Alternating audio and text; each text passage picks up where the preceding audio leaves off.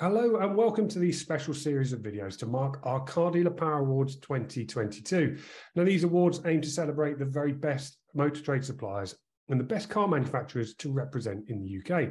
These awards are the only ones voted for by car dealers and giving the motor trade the chance to have their say. Now, car dealers up and down the country have been doing just that, and they've been telling us who is the best manufacturer to represent. And for the third year running, Kia has taken the top spot. To discuss this with me this year is Waylands Automotive CEO John O'Hanlon. Waylands operates two Kia franchises alongside its Volvo and MG dealerships. John, thank you very much for joining us. Very nice to see you. We're going to chat about a few things today, but firstly, let's kick off with that Kia win in the Car Dealer Power survey. Why do you think Kia is so good to represent? I think it's a combination of factors, James. You go right back to what the values of the brand are, and we talk about sustainability, we talk about safety and comfort, and I think the world's coming to them. You look at some of the product and the positioning of that product in terms of its premium nature, in terms of electrification, and you just look at the awards that EV6 has won. We've got the Sorento, we've got the Sportage, we've got the all-new e-Niro and Niro, cars that are really performing in their sectors. And we know there's more to come. We've got the EV4, we've got the EV9 next year. And I think that's really being, I guess you take away everything else and you see the amount of cars that we're selling. It does feel like Kia will do six figures this year. If you go to the end of August, the leaders are Ford and Volkswagen at 7.4% market share. Kia's just under 7% market share. Really, really performing. It's up 19% in a market that's down.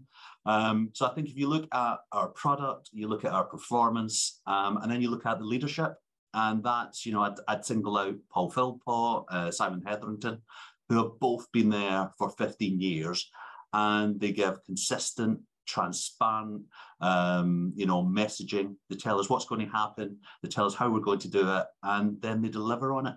So I think if you put all those factors together, I think you've got a really, really powerful and potent combination, and that's why I guess they're picking up the Car Dealer Power Award for the third year.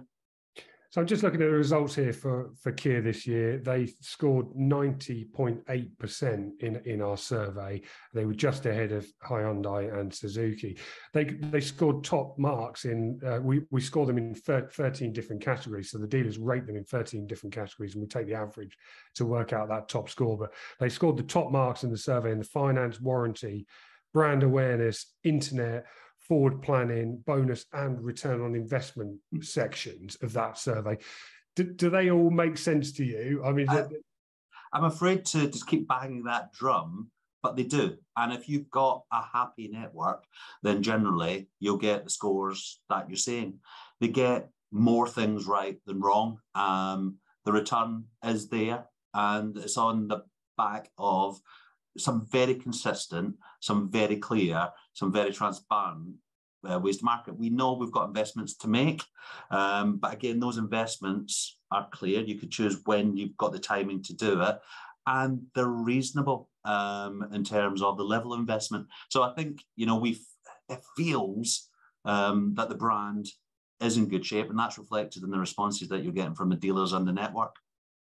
Let's talk about your wider business for a moment. How are things? Has it got tougher as this year has gone on? Well, we had a fantastic Q1, it's fair to say, and even H1 stood up.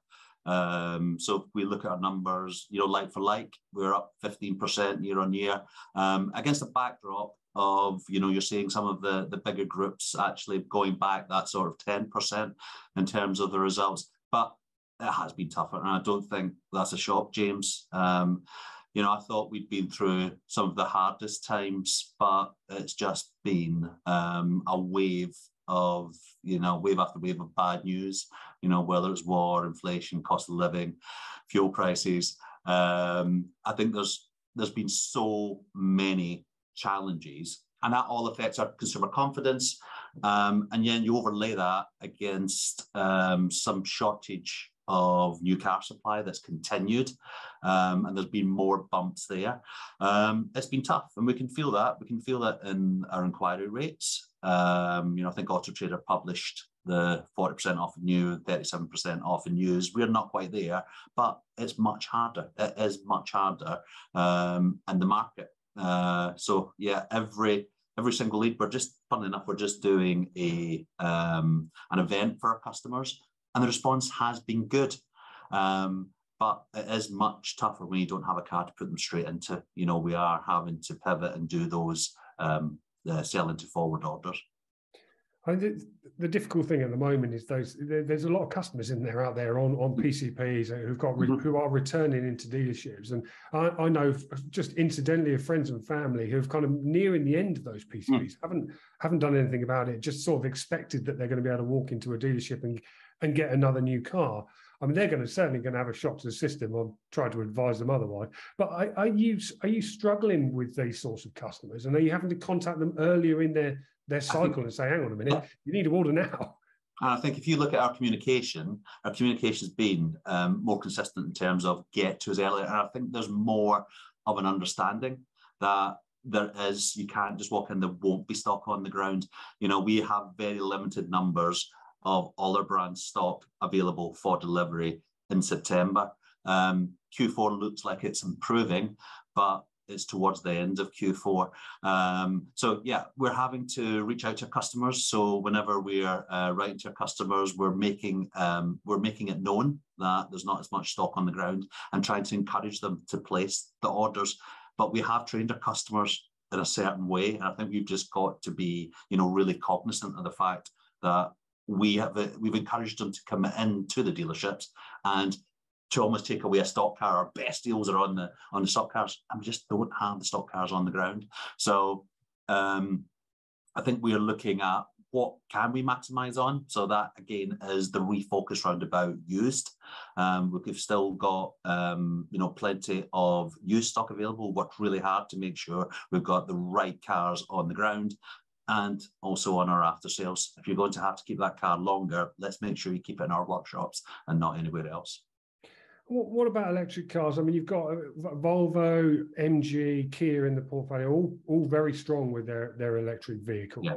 I mean, with energy prices at the moment, and we're hearing anecdotally that actually customers are again a little bit put off electric cars by the rise in energy prices. Are you having different conversations with customers now? Are you actually seeing any evidence of that in the showroom? I think first of all, there is a reason why we've chosen the brands we've chosen, and that is about having that fantastic electric offering going forward. I am really aware that customers are willing to consider other brands that they may never have considered before, and I think that really shows that's probably one of the reasons why Kia is coming through so strongly, and MG with the fact you've got an electric offering, a compelling electric offering round about the price. So I think in terms of where we are, we're well placed. I'm looking forward to seeing some announcements from Volvo, funnily enough, later today in terms of their new product, which I think is really exciting. So in terms of electric, it is arriving. We can only sell what the factories make. So we will, every dealer will sell more and more electric cars. And I think we've got as a moment in time. I think a little bit of the strong message on energy got a little bit lost in the sad news that we've faced over the last 10 days. So I think once we start talking about that, and that should help the customer have more certainty for the next 2 years, it will certainly help businesses. So hopefully we can get back to actually talking about all the reasons. And you're absolutely right. The price has suddenly come back towards the top of consideration, but there's lots of other reasons for buying an electric car as well. And we've just got to make sure that we're explaining and making that having that proper discussion with our customers on the way through. And you've mentioned used cars there. It's a big topic of conversation at Car Dealer Magazine. Are you seeing demand soften a little? And what are your thoughts when it comes to prices? What do you think is going to happen to used car prices? I wouldn't be sitting here, James, if I knew the answer to that question. I think the fact that new car supply has been so strangled has allowed used cars to pricing to remain robust, despite the fall in demand. And there has been a fall in demand. We can see that, we can feel it. We try to deliver fantastic cars at the right prices. We're not trying to go for every last car. So I think the fact that we have a stable market, a consistent market, plays to our strengths. We've reduced our total volumes, but kept stock turn going, which has been really important. We worked really hard at making sure that we don't have any aged cars around. So going back to some of the principles and the policies that worked really well for us, that actually we moved away from for all the right reasons. When you simply couldn't get stock, there was no point selling a car for less margin. We're now actually getting back to a point where we understand that we've got to keep stock turn going, which probably means a little bit less margin on the way through. And of course, we're looking at a slightly different mix on the front. We don't have the supply of the 1 to 3 year old cars that we dominated on. So we're having to look a little bit outside of where we normally stock those cars from, and even the aging of the cars that we're looking at. So yes, it is tougher, but I think when a customer has got to make a change, then we've got to have a solution for them. And part of the new car issue could be an opportunity for your used car. There's a lot of announcements around at the moment from the government about helping in a number of different ways to boost the economy. There's clearly that drop in demand. There's the energy price crisis. There's fuel prices that are causing problems for consumers. There's a lot of headwinds there, isn't there, at the moment? Do you think we're heading towards a recession? And if we are, how do you think the car market would be affected? I think we are heading for a recession, and I'm not really sure. I'm not really sure there's a lot we can do around it, as on a macro level. So we've got to actually make sure our businesses are best placed. We've got to make sure that we've got the resources that we require, that rather than the resources that we've had. And every business will have to review that separately. And I think that's being right on top of everything that you're doing.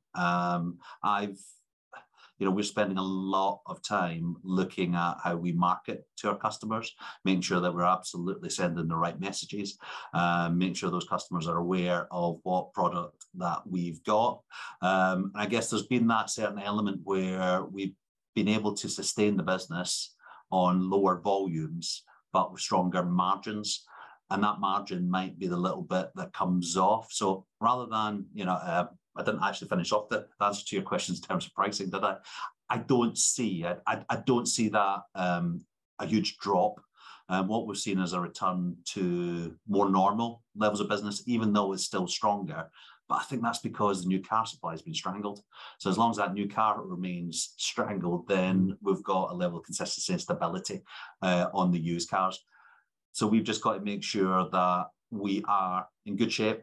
We are tight and bright round about our used stocks and all those basics that we talk about that you might have got away with. You might have actually got away with over the last sort of 12, 18 months. You can't have. Your pictures have got to be great. Your price has got to be on the mark. Your inquiry management has got to be fantastic. Whether it's online, offline, suddenly that omni-channel approach has got to be great, because customers expect a response and we need to be right on it on a very, very timely basis. And that's all the parts we've been working really hard on over the last sort of 3-4 months. The group has experienced a huge amount of growth. Again, this year we brought on another 2 sites and the Waylands opportunity. So I think you've got an awful lot going on. But we're trying to make sure that we stick to the knitting and everything's beautiful for a customer, however they arrive to us. And what are your thoughts on agency sales? They're clearly on their way. Some manufacturers have shown their hand, some haven't. I mean, what are your thoughts on it? Is it a good thing for car dealers? I am incredibly, and I know this is not the answer you want, I'm incredibly open-minded round about it. I really don't mind how I am rewarded, as long as I'm rewarded for my performance and for the great job that my teams do in and around our business and our area. And as long as I'm rewarded sufficiently, I don't mind. We know that a couple of our brands have been really clear. They're going to stick to what they do, and they're going to continue on what we do. Another of our brand is leading the charge, and really wants to move towards that omni-channel agency, quasi-agency approach. And that is going to be really interesting to watch, because if you could be the first and you make it work, you could have a leap. You could be ahead of the competition, but there are risks. And that's the part, I guess, it's on every retailer just to remind our brand partners, if they're going to make that leap, what those risks are. And John, have you got a motto for business success? Have you got a bit of a business mantra? I was brought up on hard work and respect, and I think that doesn't change. There's no easy wins. We just got to keep doing what we do, and we do it every day. We try to do it as best we can. There's always bumps, but if we've got the respect of our teams, we've got the respect of the customer, we've got the respect of the manufacturer, then actually we will get through it. We're a remarkably robust lot. We've seen off some challenges, and there's more to come. And that is the part where I hope that if we continue to do what we do, continue to do it well, then we'll get the rewards for that. And we've mentioned agency sales there, and you've touched on some changes that you think is going to come. I mean, what do you think the biggest change is coming down the road for car dealers? I think we're getting used to the fact that electrification is coming and the impact that will have around our businesses. We know autonomous is somewhere in the future. More cars will have more of that ability. Subscription seems to be coming and going. Nobody's really made it stick. So I think it's agency and each manufacturer looking and actually see if it works for their business. For some businesses, it won't work. Other businesses, it may work. So I think that's the one that's taking up more of my time at the moment, and just making sure that we're all aware what we're doing and making sure that we're going to get what we're hoping for on the way through. And John, what's next for your business?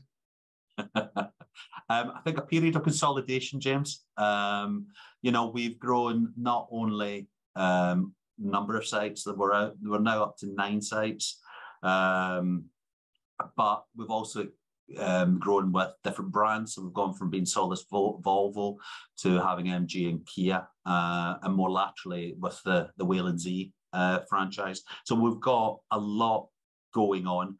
We've just got to make that beautiful, especially at the moment. John, huge thank you for joining us today and chatting about Kia's win and your wider business. I really appreciate it. Not a Thank you. Been a pleasure. Okay, that's John Hanlon from Waylands Automotive there. For more car dealer live interviews like this one, you can check out our YouTube channel. And to find out all the other winners of Car Dealer Power 2022, log on to cardealermagazine.co.uk and click on the Power tab at the top of the page. I'll join you next time. Thanks ever so much for joining me. Goodbye.